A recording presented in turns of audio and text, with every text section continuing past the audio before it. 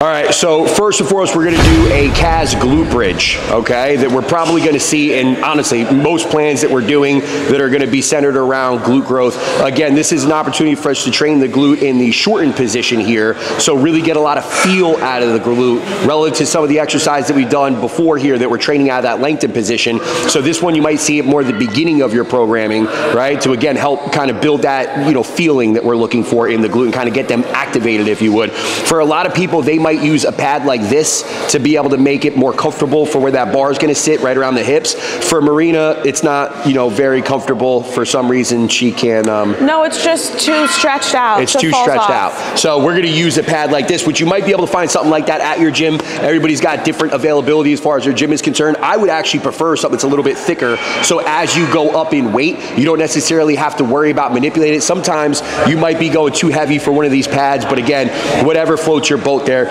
Let's go ahead and get set up with this. Sometimes you're gonna have the opportunity to do this with a Smith machine, which we'll probably do another video on it later, or in different types of machines that you might have at your gym that are specific to hip thrust. We don't have that here. We're going straight barbell, and in a lot of cases, we are gonna recommend either a machine or a barbell setup, depending on what's going on within your programming, so just pay attention to that. But again, today we're going through the barbell. Go ahead and get yourself set up here, Marina. We wanna make sure this back isn't too high, right? Some people only have access to a bench, and if they do, that's fine, but we wanna make sure this is set up pretty well here, where it's not too high, it's not too low, usually somewhere right around knee height for the individual, right? And then what we're gonna do is we're gonna make sure that we get ourselves set up well, where right from the very beginning, your knees are directly on top of your ankles here, okay? We're trying to keep that vertical shin the entire time, and that's gonna be key, because where most people go wrong, let's show them the wrong rep first, they're coming all the way down, and these are now moving, we're not maintaining that vertical shin anymore because we broke too far at the hip here, okay? Again, we're gonna save that for the hip thrust, which is another exercise that we'll demo later. So here we're coming down just far enough to get the glute lengthened, boom, right there, and then we're coming back up.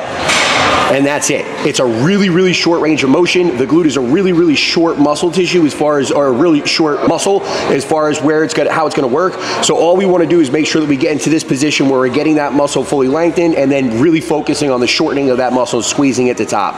All right, so we're coming down, and then from there, all I want you to think about is squeezing those cheeks together to drive those hips into extension. But essentially, we're just looking for a little bit of hip flexion there and then driving through those hips, creating hip extension to shorten that, the glute muscle. The only other thing that I'd want to consider here is making sure that that sternum, right, is working in concert with the hip. So as the hip breaks, this is especially important when we get to the hip thrust later on, right, that sternum's going to come up just a little bit, right? The sternum isn't stuck there, because usually what will happen there is we're seeing the pelvis rotate and the spine rotate from the bottom, like that? Right? Yeah, we don't want to do that. We want to make sure that's all working together, right? So this is all working as one, and that is the Kas Glute Bridge.